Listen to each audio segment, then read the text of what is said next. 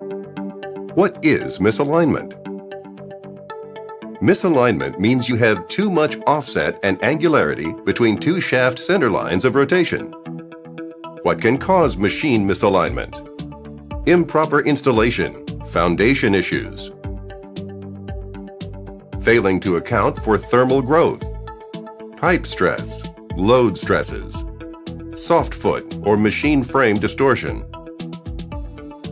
The effects of misalignment are high vibration, premature equipment failures, increased power consumption, and reduced production.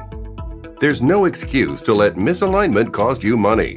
Protect your machines and minimize costly downtime with precision laser shaft alignment. Shaft alignment know-how. The basics. Misalignment of the shafts causes vibration in both machines. This will damage the bearings, seals, coupling, or other machine components. Good shaft alignment allows machines to run more efficiently, reducing power consumption while increasing output. Let's look at how it's done. Very common rotating machines in industry are pump and motor sets.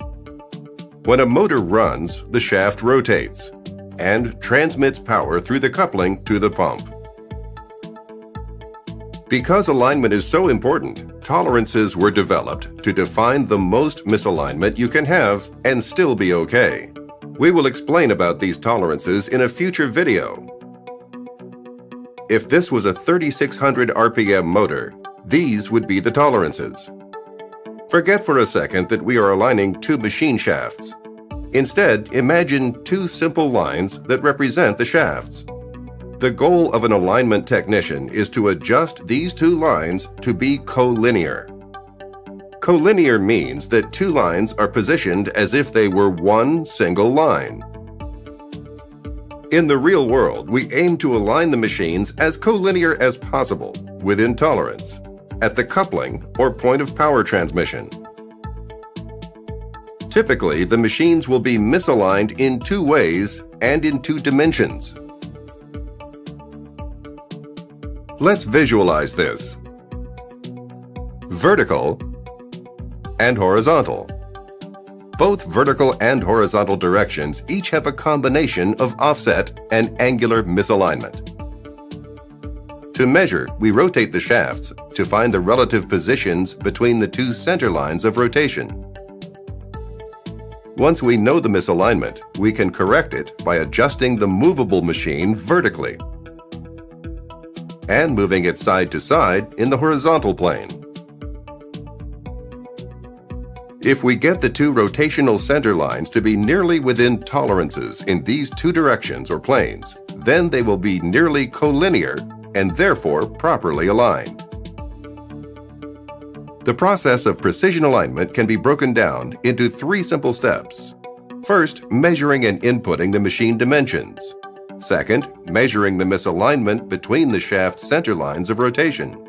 And finally, calculating the necessary corrections and aligning the machine to be moved.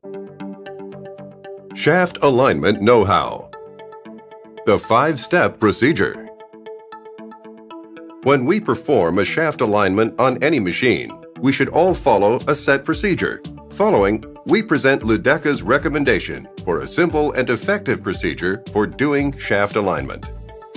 First, we perform the pre-alignment checks, safety procedures, lockout and tagout of the machines, visual inspection of the foundation, grout, and base plate, cleanup, remove rust, scale, paint, and dirt from the bottom and around the feet. Replace damaged shim packs with new, corrosion and crush-resistant shims, filling obvious gaps under the feet. Secondly, we perform a rough alignment and rough soft foot correction simultaneously. The goal is to eliminate coupling strain and ensure that the machine is alignable. Now it is time for step 3. The first alignment check with the laser system to ensure measurement repeatability and that the misalignment is less than 15 thousandths at the coupling. In the fourth step, we diagnose and correct soft foot with the assistance of the laser system. Aim to have all soft foot readings within 0.02. Finally, in the fifth and last step, we measure the alignment, make corrections, and achieve the final alignment to any required targets within tolerances. Shaft alignment know-how. Installation. Many equipment failures occur during what is called the infant mortality period. In other words, soon after machines are first put in service and are typically due to poor installation. The foundation must be able to withstand the mass of the equipment and any operational load stresses and vibration that the machines will generate. Once we ensure that it is well prepared, flat and level, we can mount the base plate upon it and properly bolted or grouted to the foundation and ensure that it too is flat and level. With the base plate in place, the rotating equipment should be centered horizontally upon it and an equal amount of shims placed under each foot, while keeping the required axial gap. Installing jack bolts is also recommended to facilitate horizontal movement of the machines. Finally, all anchor bolts on the machines should be tightened to the proper torque. Likewise, all pipe fitting should be completed without imposing any stress on the machines. When machinery is properly installed and given reasonable maintenance, the asset's operating life should meet or exceed its life expectancy. A precision alignment of the machines to proper tolerances is required before releasing the asset to operations and be put in service. Soft foot means machine frame distortion that occurs as the machine's hold-down bolts are loosened or tightened. Distortion of the machine frame leads to misalignment at the coupling, internal misalignment of the bearings, increased radial load on the bearings, and a deflected shaft. Therefore, a soft foot condition creates two inflection points on the shaft, which produce vibration as the shaft rotates. The shaft doesn't like to be deflected, so it tries to straighten itself out. When it does, it pushes on the bearing, causing out of roundness. These forces on the bearings cause them to wear unevenly and fail prematurely. So fixing a soft foot condition will always increase the life of the bearings and the efficiency of the machine. There can be many different causes for machine frame distortion, which are diagnosed as different types of soft foot for the purpose of correcting this distortion. All of these conditions cause the machine frame to distort. To determine which type of soft foot a machine has, we can use laser alignment systems to measure the amount of movement a soft foot produces at the shaft centerline when loosening or tightening a foot. The combination of movement the machine exhibits upon tightening or loosening each of the anchor bolts helps us to diagnose the problem and therefore find the correct solution. Shaft alignment know-how: bolt-bound or base-bound. A common problem we encounter when doing shaft alignment is to become bolt-bound or base-bound. This is defined as a condition that prevents a machine adjustment from being accomplished because of insufficient clearance. Common solutions to being bolt-bound are: increase the bolt hole size in the machine foot, reduce the shank diameter of the anchor bolt, drill and tap a new hole in the base, or make an optimal move, which is usually the best option because it saves time and does not require working on the structural components of the machine or its base. An optimal move means making a small adjustment on the stationary machine to eliminate the need for the impossible move on the machine that originally became bolt-bound. We simply use the laser alignment system to show us the smallest correction. The same applies for the base-bound condition. Becoming bolt or base-bound can generally be prevented with proper initial machine installation and centering the stationary machine on the base plate to ensure that the movable machine will be alignable to it. Shaft alignment know-how: pipe stress. Often during pump installations, pipe and pump flanges are not in alignment. When mated together, the pipe stress pulls on the pump flange. This forces the frame of the pump to distort vertically and/or horizontally. The resulting deflection of the pump casing results in internal misalignment of the bearings, inducing vibration and premature failures. Sometimes it is thermal growth that causes pipe stress and the resulting strain, changing the alignment at the coupling.